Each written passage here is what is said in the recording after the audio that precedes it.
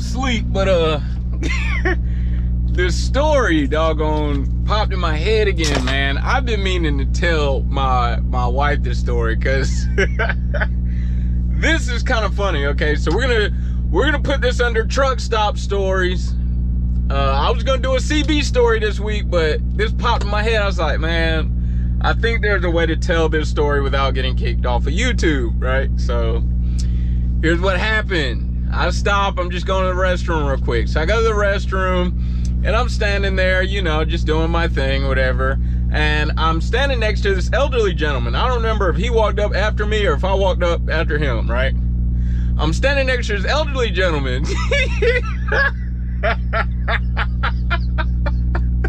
Look, okay, so for the ladies, guy code. You using the restroom, you had a urinal. If you stand next to somebody, don't talk to them unless you know them, like that's your homeboy and y'all was telling a joke on the way to the bathroom. Don't talk to them. Don't talk to nobody. Wait till they at the sink, bro.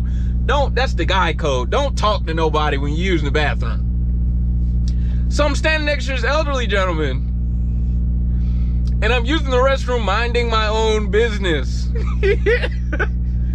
Tell me why, out of my peripheral, I see this dude looking at me, right? So I look at him, we looked at each other in the eye for a second, and he was just like, how you doing? So I was like, all right. Before I looked away, he looked at me, right? Right? Not in my eyes anymore. Tell me why dude goes, he looked, and he was like, and then he turned back, minded his business, and then he went, wow. Bruh! Don't do that! Like, I know you're older and you ain't got no shame in your game no more, but don't do that! That is weird! Like, bruh! Don't do that! So, I was so shocked. I didn't know what to do. I didn't say anything. I was just like, you know what? I'm gonna finish doing what I'm doing and I'm going back in my truck and I'm leaving this place. It's crazy.